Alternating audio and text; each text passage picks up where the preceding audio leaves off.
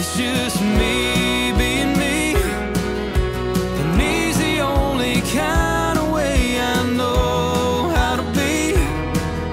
So if you see me standing up for what I believe, yeah, it ain't to start a fight, 'cause I'll love you even if we disagree.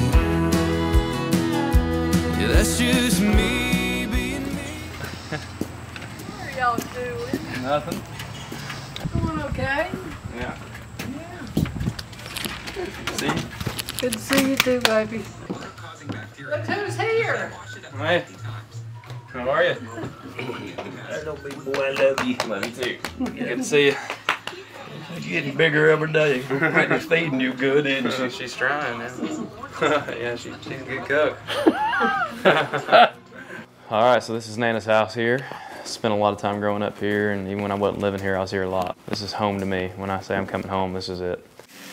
Y'all like hamburgers? Oh yeah. Everybody likes hamburgers. Keep your mayonnaise up top, don't you? Yes. Nana's the best cook. This side of the Mississippi. And heck, the other side too.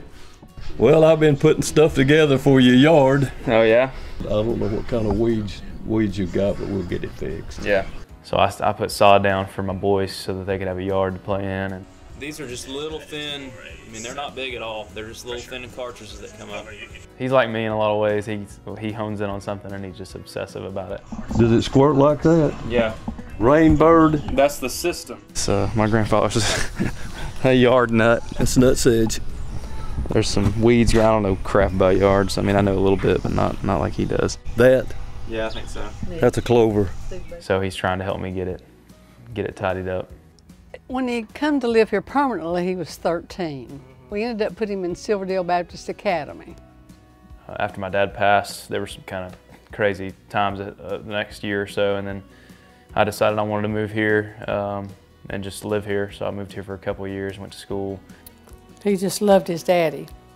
So Jerry told him that there was a bad accident and his dad was in a car wreck and he didn't make it. He died. Of course, Mitchell fell apart. We all fell apart, because of him. So it was just a sad day. Mitch was a good kid. He was a very, very good kid when he was young. When he first come to live here, though, he had some discipline problems, and I think his grandmother straightened those out. He was just mischievous, just like any other boy, He did what he could get away with when he was little. Growing up, just with my buddies and raising too much hell and, trying to chase girls and praying one of them liked you, It's just like the good times, right? They were never overbearing. They just let me kind of do my thing, but they let me know if I was doing something that wasn't right, and it was a good, easy place to grow up. He got me a few times, but only one time where he about threatened to kill me.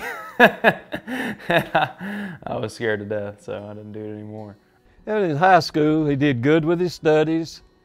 He played basketball, he played football, and he played golf. What did you think when his music career started happening?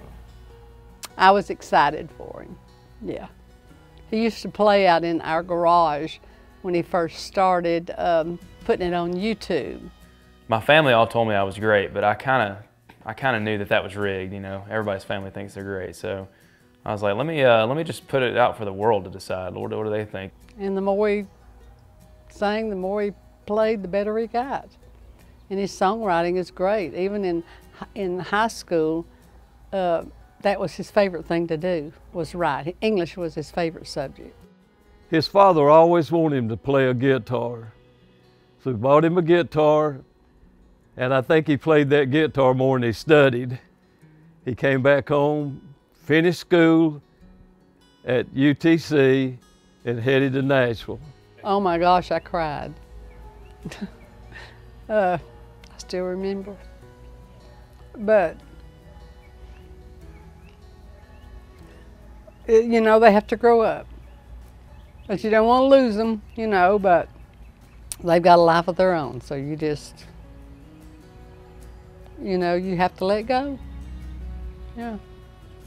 Any last words you'd like to say? Give them hell, Mitch.